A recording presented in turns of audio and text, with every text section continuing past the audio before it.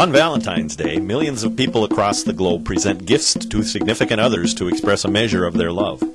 In the medieval period, when a couple courted, the couple wore paper hearts on their sleeves to make known their affection, thus the phrase, wearing your heart on your sleeve. In America, the Pilgrims sent confections such as sugar wafers, sweetmeats, and sugar plums to their betrothed.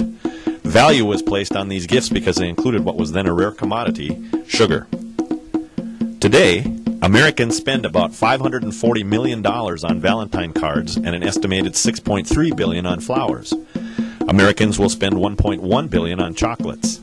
In total, almost $15 billion will be spent by Americans leading up to Valentine's Day this year. Encouraging this spending is an entire industry bent on convincing us that the more we give, the bigger, the better, the sweeter, the richer, the more effectively we display our love for one another. Marketing this sentiment says less about love and more about making us, well, better consumers.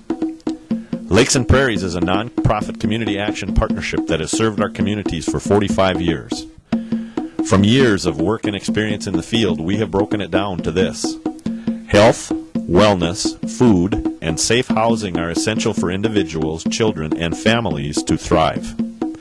Your gift will help provide access to medical, dental, prescription, and Medicare Part D application assistance, provide food and nutritional assistance, and provide education and outreach awareness to children, families, child care providers, and seniors with support and services that are critical to so many.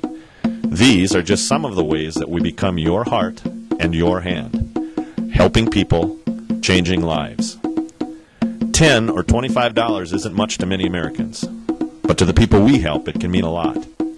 This year, let your Valentine card be an e-card to those you love. So the plea is this. On February 11th, do something crazy. Take the $10 or $25 you would normally spend supporting the business of Valentine's Day, and instead spend it on someone in need. That's love. Thank you, and happy Valentine's Day.